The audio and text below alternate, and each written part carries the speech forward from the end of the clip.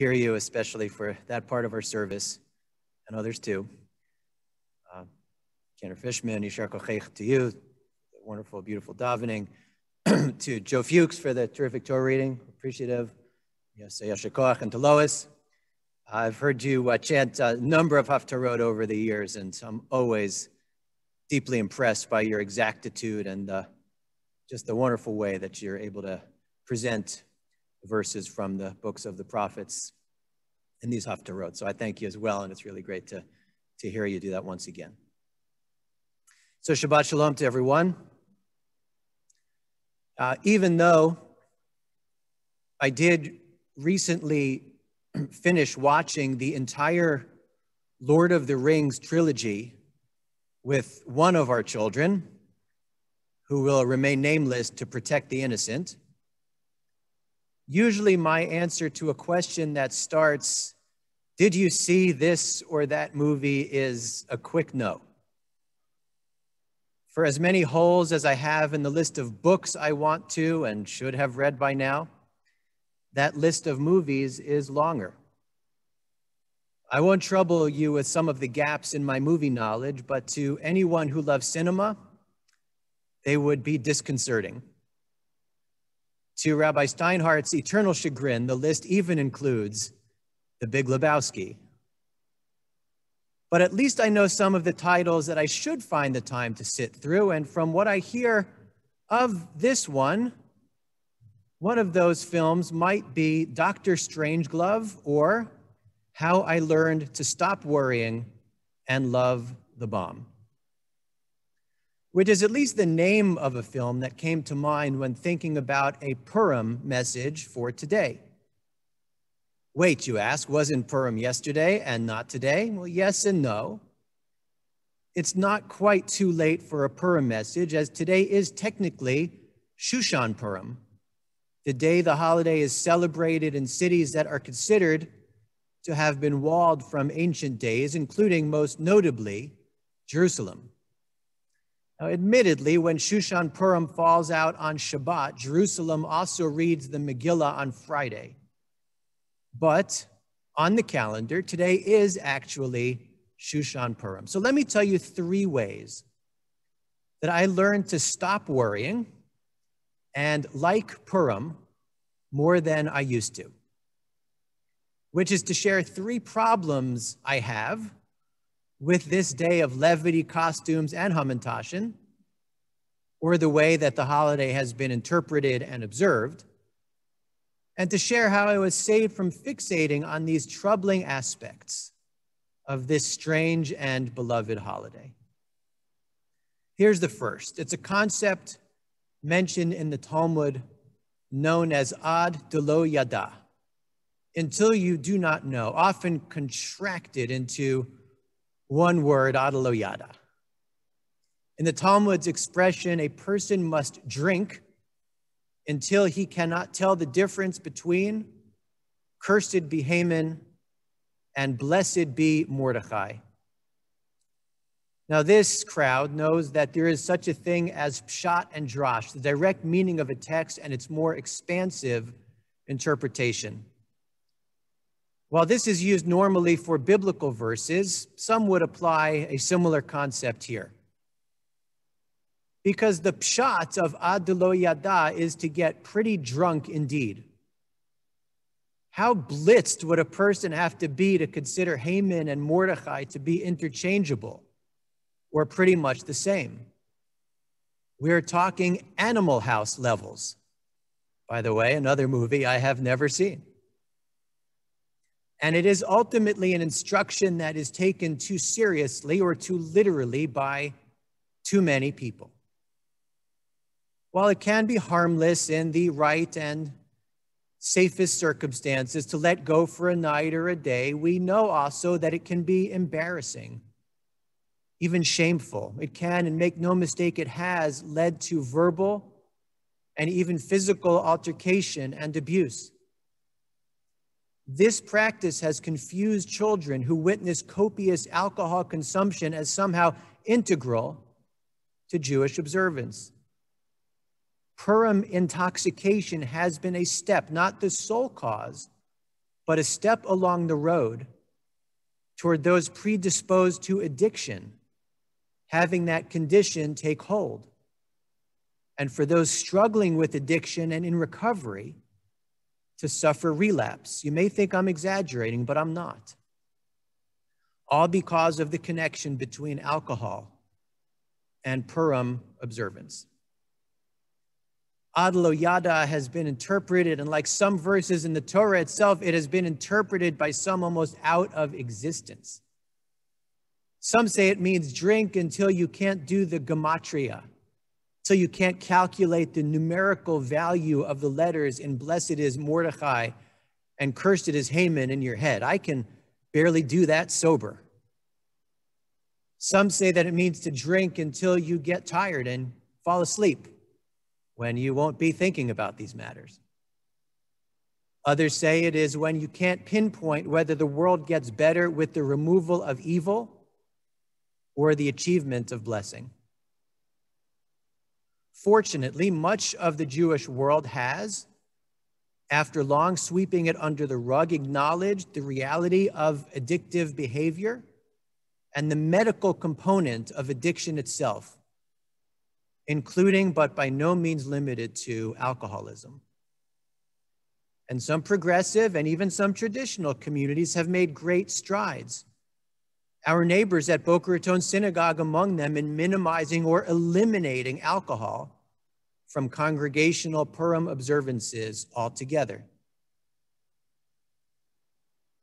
During Rabbi Steinhardt's Torah introduction, a line from a movie that I think I saw a long time ago but barely remember came to mind. That line is from Casablanca. Of all the gin joints in all the towns in all the world, she had to walk into mine. Something like that.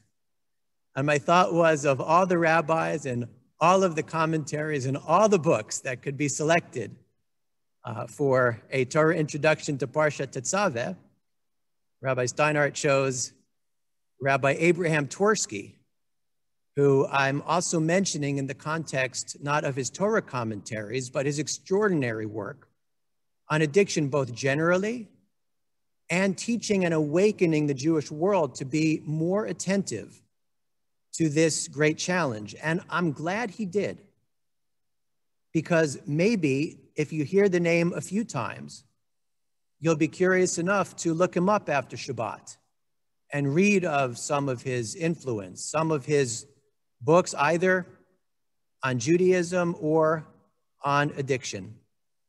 And as the rabbi mentioned, Rabbi Dr. Abraham Twersky died just a few weeks ago on January 31st. He was 90 after having battled COVID.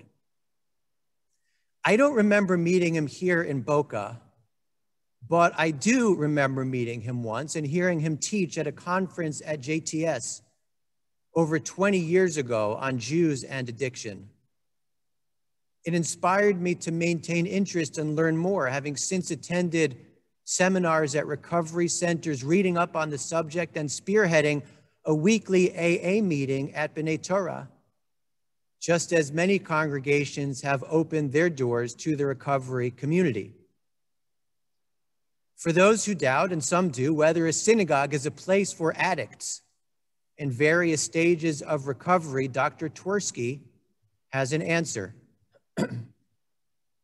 Recovering alcoholics, Twersky observed, will often exhibit a sense of responsibility far superior to that of the non-alcoholic in relationship to their families, friends, and God. And that has been my experience as well with the addicts I have come to know and also to be inspired by. Because the Jewish community now better addresses addiction, recognizes it for what it actually is, and affirms programs like the 12 Steps, in part because a Hasidic rabbi, an expert in the field, did so for decades, I'm for a fun and responsible Purim celebration. My second Purim challenge is that if you look closely at the 10-chapter scroll, it reads almost as a manual that could be titled, What to Expect when you live in the diaspora. The Megillah is most famous for having no mention of God in it, but it could just as easily be recognized that there is barely a mention of Israel. And the only reference to the Holy Land is that Mordechai is described as the descendant of someone who was exiled from Israel to Babylonia. This is a veritable flashing red light, calling us to stop and consider the place of Israel on the one hand and everywhere else on the other, according to the author of this biblical story. What happens in the diaspora according to the Megillah? You might think you have been accepted, even that you have made it, that you have achieved positions of power, and you might think this elevated status is permanent. You might be invited to the best parties, hang out with your Persian neighbors, and feel that you have planted roots, that you are home. But it is an illusion. Everything can change, and change faster than you can say 10,000 talents of silver, which is how much Haman promised to deposit into the royal treasury for permission to annihilate the Jews of the land. It would take a miracle to survive for any length of time. And the unstated but not so subtle subtext is that Jews cannot be safe unless they are in Israel. Well, even there, they might not always be safe, but at least they are actually home. And living as we do in our diaspora communities, referring specifically to the United States and Canada, they're not so dissimilar to what I described about Persia and Shushan, which I imagine as the Boca Raton of the area. And so this message hits us in a sensitive spot because we do feel very much at home. We have for generations. We know we are blessed to live here. And we know that to live only in fear of the next uprising, the next Proud Boys rally or attack, the next demagogue who for his or her own purposes looks for a scapegoat for other problems and shortcomings and finds those who have played that part before. We know that is no way to build a vibrant and energized community. Of course, we recognize that even here, there are Purim-like uncertainties. Yet we can also affirm that this extended chapter of Jewish history in North America has been one of the most productive periods of our millennia-long and continuing Jewish run. The 3 A's do loom here: assimilation, anti-Semitism, apathy. But so do abundant blessings and ample opportunity for serious engagement in the project of Jewish achievement and contribution to every significant national and human endeavor. So yes, fear of diaspora living is a subtext of the story of Esther and Mordechai. But if it calls us to be reminded not only of worries and insecurities, but blessings and still to be achieved potential, we can triumph over the ways this theme might otherwise trouble us. A seriously disconcerting storyline of the Megillah is not what almost happened to us, but what we are purported to have done to them, which is that instead of "they tried to kill us, we won, let's eat," Purim is "they tried to kill us, we sent a beautiful Jewish woman to sacrifice her body to expose the plans of our enemies and gain influence with the king. We won, let's kill them." Esther's total dedication, heroism, and demonstrated strength is beyond doubt, yet it should still bother us. And it is the end of the story that begins with her bravery that might bother us just as much.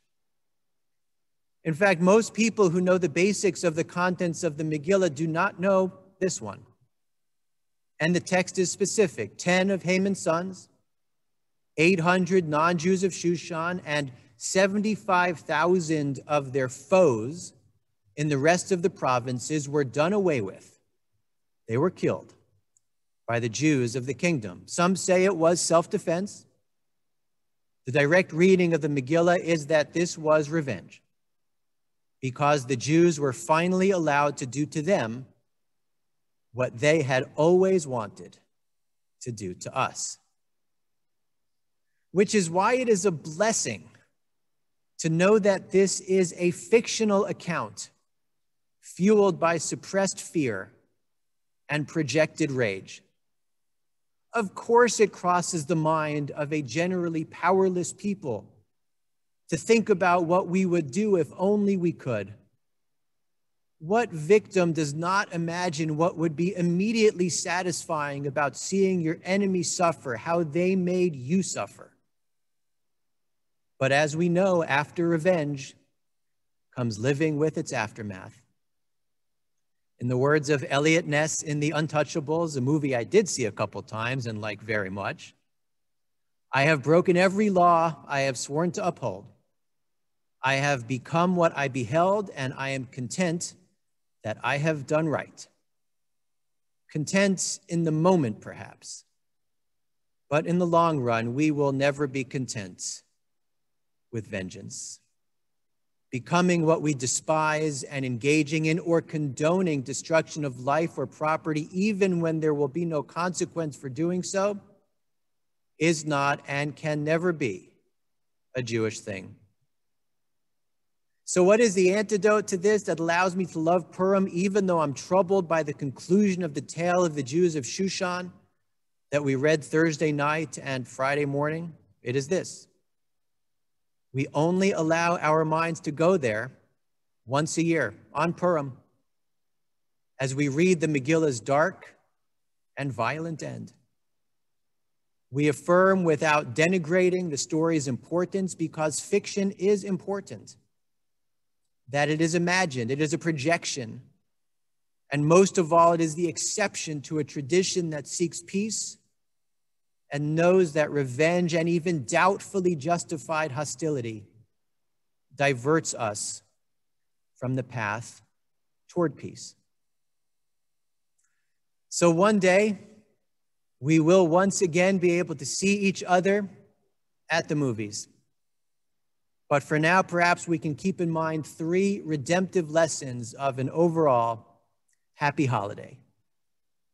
Jewish communities have at long last acknowledged addiction and affirmed that addicts are fully welcome to celebrations that will not trigger their lifelong struggle. And Rabbi Dr. Abraham Twersky helped us to understand this better than we ever did before. The diaspora can be a dangerous place, but it can also be a positive and creative one. While the choice is sometimes out of our control, we do have a role in building lives of blessing. And while we might sometimes fancy doing to them what they have done to us, outreach, community building, helping others where we can, and focusing on the blessing of peace for us and everyone else is a much more productive use of our time, energy, and Purim-inspired commitments. Shabbat Shalom. Continue with Musaf, which begins Chatzi Kaddish, page 155. Yasher Koyach, Rabbi.